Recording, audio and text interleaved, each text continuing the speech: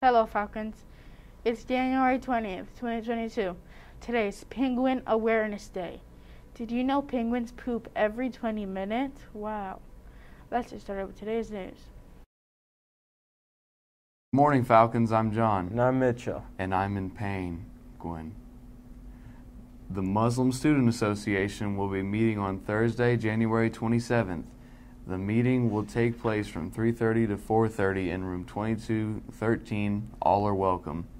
Students in Mr. Cologne's first semester art class, please pick up your artwork, paintings, t-shirts, drawings in the next 2 weeks. Join us for our next GSA meeting in room 3216. We will have snacks and fun activities. Our next two meetings are Wednesday, February 2nd after school from 3:30 to 4:10 p.m. and Wednesday, February 16th before school from 7:25 to 7:55 a.m. If you have any questions about our club, see Audrey Almonds or Miss Swank. We hope to see you there.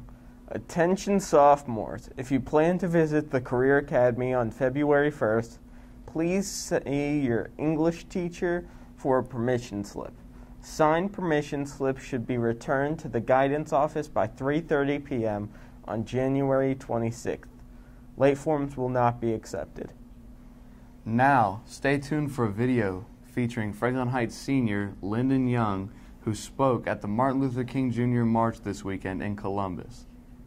Good afternoon, everybody. Good afternoon. As she mentioned, I am Lyndon Young. I am a senior at Franklin Heights High School.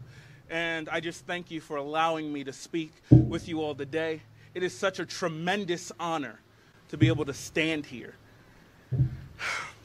The topic of my oration is, how can we put being our brother's keeper into action? Dr. King once said, life's most persistent and urgent question is, what are we doing for others? I think first we should ask ourselves, what is a brother, or better yet, a sibling? A sibling to me is someone you would go to great lengths to protect and provide for, not because you have a great relationship, but because you are connected through a shared parentage or familial connection. Deeper than this, a sister or a brother is someone you should love just because they are your sibling. But we're all here because of Dr. King. So what would he say? Dr. King made it clear that we as humans should connect in brotherhood rather than separate in opposition to one another. He once said, we must learn to live together as brothers or perish together as fools. A great example of this is the East High School Tigers. From the years 1968 to 1969, they were one of this city's first integrated basketball teams. Their courage to create a brotherhood where one's race wasn't an issue made them champions. All the other schools that refused to integrate lost because they excluded good players simply because of the color of their skin. The Tigers, they all had different political and religious affiliations, but that didn't stop them from building a brotherhood. Our world currently is very polarized, and that often stops us from making connections with people who disagree with us. This does not make us stronger. It just keeps us from hearing another point of view. Now, I would like to go back to the last part of the quote, because I find it very intriguing. Perish together as fools. This ties the whole quote together. Dr. King believed, like the East High School Tigers, that if we refuse to integrate, refuse to connect, refuse to protect one another, we would not succeed. We as humans should look at each other as siblings, not as rivals, because brotherhood is strong and separation is weak. Like the Bible says, and if a house be divided against itself, that house cannot stand. Whew. So to answer the question, how do we help our fellow humans? For that, I also look to the Bible as Dr. King did. The Bible has a clear message spread throughout it, New and Old Testament. Feed the hungry, take care of the sick, give shelter to the cold, love your enemy. Deuteronomy 15:11 says, and there will always be poor people in the land. Therefore, I command you to be open-handed with your fellow Israelites. The issue with this is not all of us can give. Some of us just can't afford to. But most of us have a voice or the ability to communicate. So the alternative is to advocate, to protest, to fight on others' behalf. This is what it means to be your brother's keeper. You are responsible for them. You are expected to take care of them. The origin of the phrase comes from the biblical story of Cain and Abel.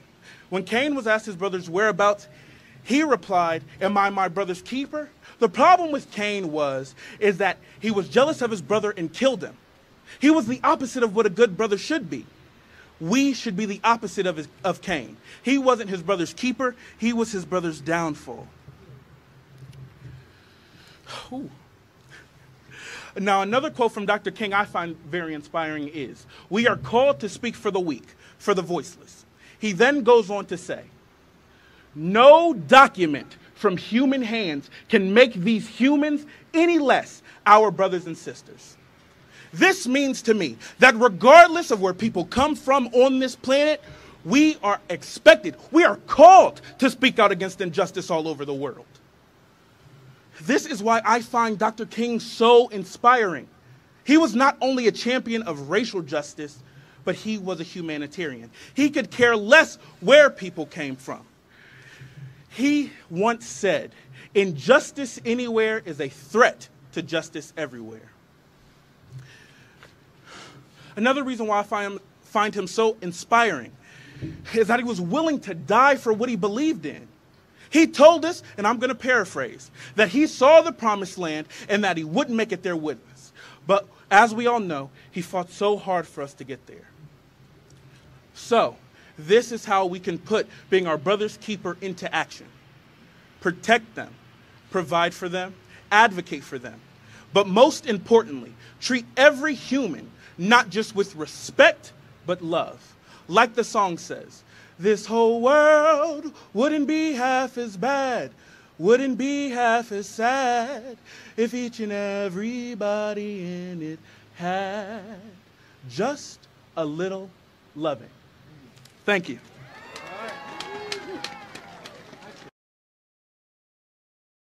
Our wrestling team will be competing tonight against Dublin Scioto. Good luck, Falcons. I plan on being a gymnast. Today's weather will be cloudy with a high of 26 and a low of 15. What's good, Falcons? Today we got stromboli, super nachos with Tostitos, and a meatball sub. Happy birthday to John Plower, Erica Hartman, Elma Martinez, and Kristen McFarland. Thanks for watching, Falcons. Follow us on Instagram for behind-the-scenes extras.